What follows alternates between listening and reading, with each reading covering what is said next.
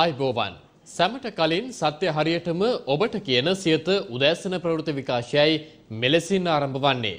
මම රසික සඳරුවන් ඉදිරිමාන්න. ප්‍රථමයෙන් සිරස්තල වෙතයි අවධානය. ඉහළ යන පොහොර මිල. ආණ්ඩුව කයිවාරු ගහපු හැටියට ආර්ථිකය ගැන ඇමරිකාවට ටියුෂන් දෙයි කියලා හිතුවේ සජිත් කියයි. දකුණු මුහුදු තීරයේදී හෙරොයින් කිලෝ 340ක් සමග අත්අඩංගුවට ගත් සැකකරුවන් 17 දෙනාගෙන් 5ක් මුදාහරි.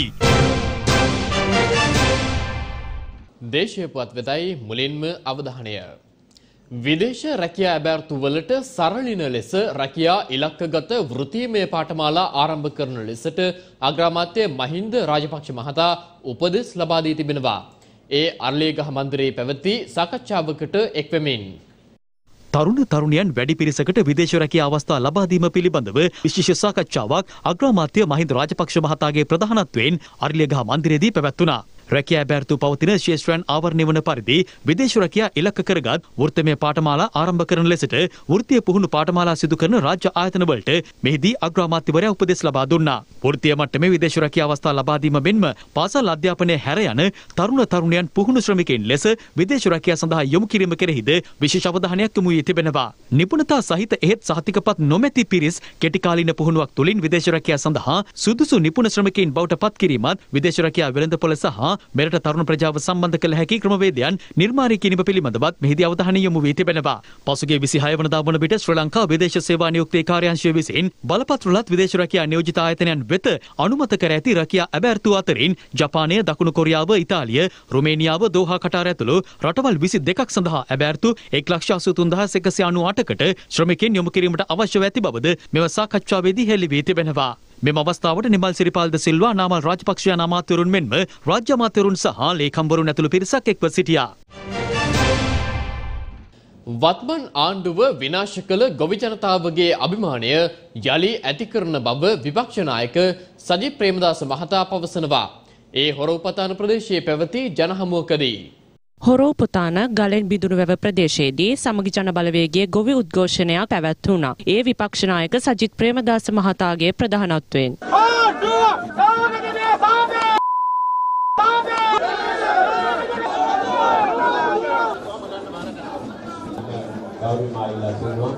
කයිවාරු ගහපු විදියට රටටම හිතුණා සම්පත් විකුණන වෙනුවට මේ අය ඉන්දියාවෙත් සම්පත් අපේ රටට ගනී කියලා. කෑ ගහපු හැටියට අපිට හිතුණා අපි පිටරටවල් වලින් හාල් ගෙන්නනව වෙනුවට චීනෙටත් හාල් අපනයනය කරයි කියලා. කතා කරපු විදිහට රටටම හිතුණා ඇමරිකා එක්සත් ජනපදයට ආර්ථික කළමනාකරණය පිළිබඳව ටියුෂන් පන්ති දෙයි කියලා. අපිට හිතුණා දුප්පත්කම සහ මුලින්ම ඉවත් කරලා දුප්පත්කම කෞතුකාගාරයේ තමයි කියේ. එදන්න දැන් හිඟමනේ ගිහිල්ලා ඉන්නෝ පාකිස්තානයේ නයිල. අනේ අපිට ආහාර ටික ගන්න ණයක් දෙන්න. සිමෙන්ති ටික ගන්න ණයක් දෙන්න. බේත් හේක් ටික ගන්න ණයක් දෙන්න. පාකිස්තානයට ගිහිල්ලා ලැජ්ජ නැතුව අපේ රටේ ආත්ම ගරුත්වයේ තුට්ටු දෙකට වෙන්දේසි කරලා.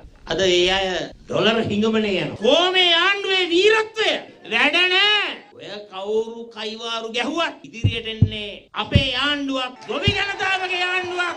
ඒ ආණ්ඩුව තුල රජය ගොවියගෙන් උදුරාගත්තු අභිමානවත් ජන ජීවිතය අපි නැවතත් වරක් ගොවි ජනතාවට ලබා දෙනවා නෙවෙයි, අපි පූජා කරනවායි කියලා මම මේ අවස්ථාවේ ප්‍රකාශ කරනවා. රට තුල දැඩි රසායනික පොහොර හිඟයක් පවතිනවා. තියෙන රසායනික පොහොර ටිකත් ගිනි ගණන්. ඩොලර් අර්බුදය එක්ක ලෝක වෙළඳ පොලෙත් යූරියා මිල පවා 26%කින් වැඩි වෙලා. මේ අතර සහන මිලට සතුසින් පොල් දෙන්න ඇමති බන්තුල සූදානම්.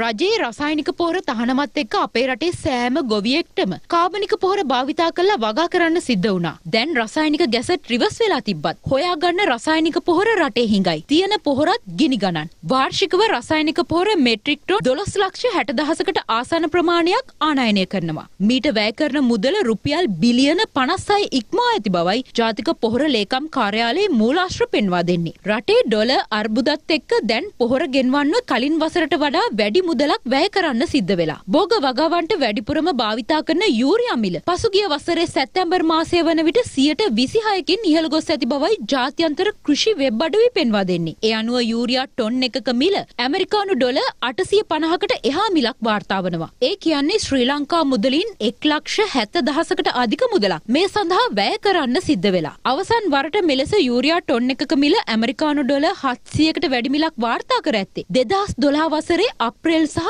ජූනි කාලවලදී. ඉහළ ගිය පොහොර මිල පාලනය කිරීමට අවශ්‍ය වැඩපිළිවෙල රජයේ පූර්ණ මැදිහත් වීමෙන් සිදු කිරීමට නියමිත බවයි රාජ්‍ය අමාත්‍ය ජානක වක්කුඹුර මහතා ප්‍රකාශ කළේ. ජනතාවගේ ප්‍රශ්නේ තියෙන්නේ පොහොර මිල වැඩි කියන එක. මිල අඩු කරන වැඩපිළිවෙලත් ඉදිරියේදී මේ ආණ්ඩුවේ කටයුතු කරනවා. ලෝක වෙළඳ පොලේ විශාල වශයෙන් පොහොර මිල වැඩි වුණා. මේ කොවිඩ් එකත් එක්ක. ඉදිරි කාලෙදී පොහොර මිල අඩු වෙයි.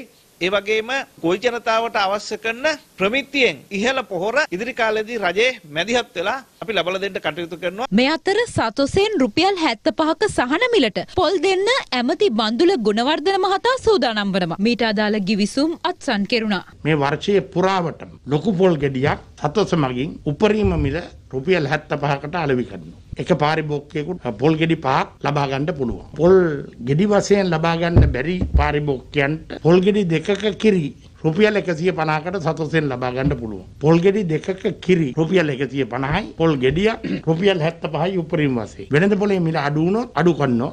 වැඩි වුණොත් වැඩි කරන්නේ. ඉතිහාසයේ පොල් අපනයනෙන් අපි ලබන විශිෂ්ටතම ආදායම ඩොලර් මිලියන 850කට ආසන්න ආදායමක් ඒ හරහා ලබාගෙන තිබෙනවා. ඉදිරි වසර 5ක කාලය තුල අනිවාර්යයෙන්ම ඩොලර් බිලියන 1.5 ඉක්ම වූ ආදායමක් පොල් ක්ෂේත්‍රයෙන් අපට ලබාගත හැකිව තිබෙනවා. ඉතිහාසයේ ඊටාම වැඩි පොල් අස්වැන්නකුත් 2021 වසරේ ලැබිලා තිබෙනවා. ගෙඩි බිලියන 3.2 ඉක්ම වූ වාර්තාගත ප්‍රමාණයක්.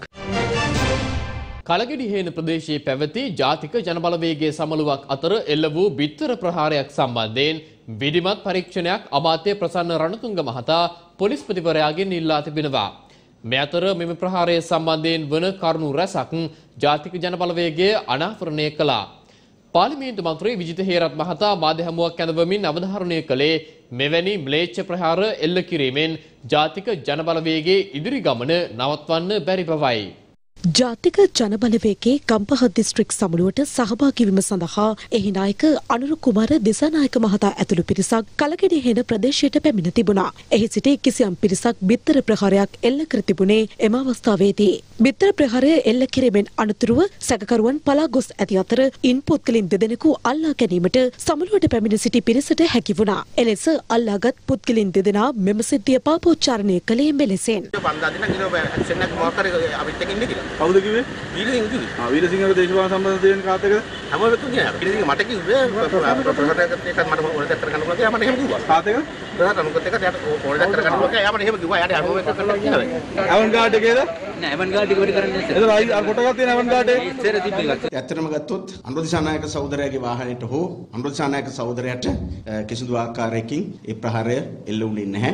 ඡායාරූපවල ඉන්න මේ පුද්ගලයෝ දෙන්න කොළපාට ෂර්ට් එක දාගෙන ඉන්න කෙනාගේ නම මහගෙදර විජය ආරච්චිලාගේ රත්මල් ලසිත කුමාර විජේරත්න. බරපතල ප්‍රශ්නේ තියෙන්නේ මොකද්ද?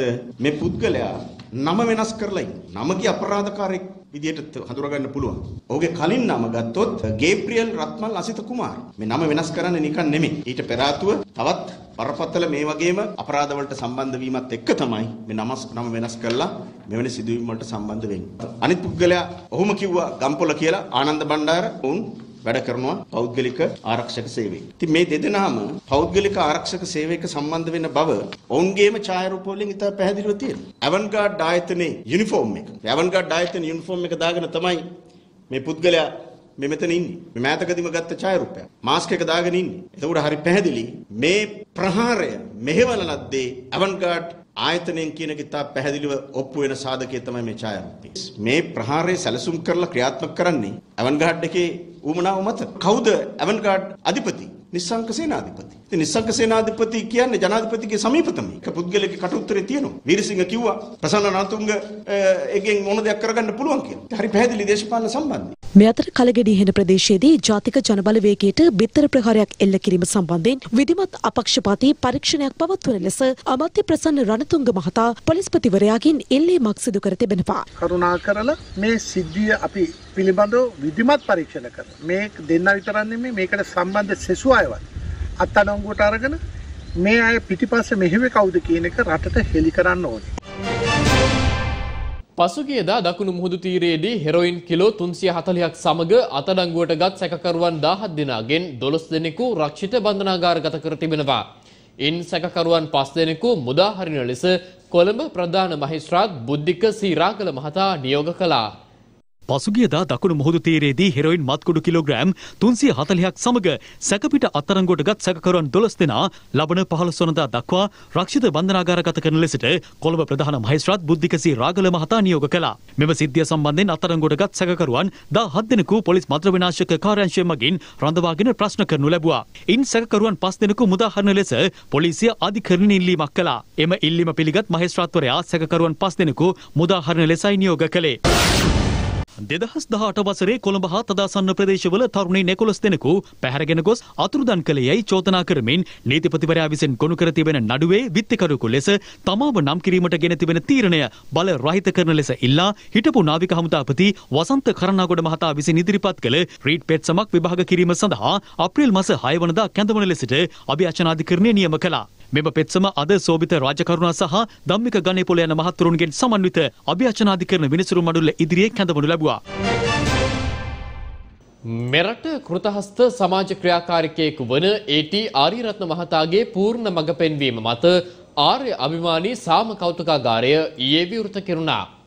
ඒ 73 වන ඉන්දීය ජනරජ දිනය සහ 74 වන මහත්මා ගාන්ධී ගුණ සමරුවට සමගාමීවයි. මෙරට කෘතහස්ත සමාජ ක්‍රියාකාරිකයෙකු ලෙස සුප්‍රසිද්ධ සර්වෝදය නිර්මාතෘ ඒ.ටී. ආරියරත්න මහතාගේ පූර්ණ සංකල්පයක් මත ඉදිකළ ආර්ය අභිමානී සාම කෞතුකාගාරය ඉල වශයෙන් විවෘත කෙරුණා. ඒ Moratuwa ප්‍රදේශයේදී.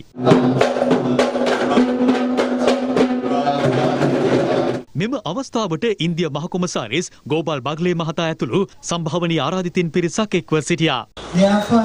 Happy as a person who truly lived up to the ideals of Mahatma Gandhi, ideals of the Lord Buddha, and able to see this kind of celebration where the future generations will remember the work we did and continue to follow on the same lines. So thank you very much, Your Excellency, Mr. Chandrasekhar, all of you, Honorable monks, trustees, all of them who are present here. Why do we go to temples? It's not only to seek blessings. We go to temple because we need internal transformation. Why we need internal transformation? Because our societies need transformation. Unless we change ourselves, unless we transform ourselves, we cannot change anything outside. Our change begins from inside. And give you my good wishes, give the Aryaratne family and the Sarvodaya movement family my good wishes. A T. Ariyaratne මැතිතුමන් දශක 8ක පමණ කාලයක් සිදු කළ සමාජ සත්කාර මෙහෙවර සහ ශ්‍රමදාන ව්‍යාපාර ඇතුළු ජනහිතකාමී සමාජ කටයුතු වල එකතුවක් මෙම කෞතුකාගාරය තුල තැන්පත් කර තිබෙනවා. ඒට ඉතා වටිනා ලේඛන ලිපි ග්‍රන්ථ සහ සම්මාන ඇතුළු සිහිවටන බොහොමයක් ඇතුළත්.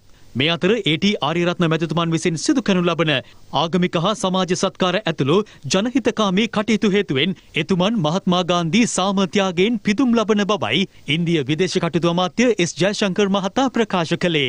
Have planned to organize a series of events in Sri Lanka to commemorate the Azadi Ka Amrit Mahotsav. These include commemoration of the 100th anniversary of Gurudev Rabindranath Tagore's arrival in Sri Lanka, the inauguration of a museum dedicated to the life and work of Gandhi Peace Prize winner Sri A.T. Aryaratna, in addition to cultural performances and trade events. ඒත් සමගින් සියත උදෑසන ප්‍රවෘත්ති විකාශය අවසන්. යළිත් හමුවෙමු මධ්‍යහ්න 12ට අපගේ දහවල් ප්‍රවෘත්ති විකාශයත් සමගින්. ඔබට සුබ දවසක්. දිනපතා අලුත් වීඩියෝ සහ ප්‍රවෘත්ති නැරඹීමට ඉහත බටන් එක ක්ලික් කර සියත TV සබ්ස්ක්‍රයිබ් කරන්න.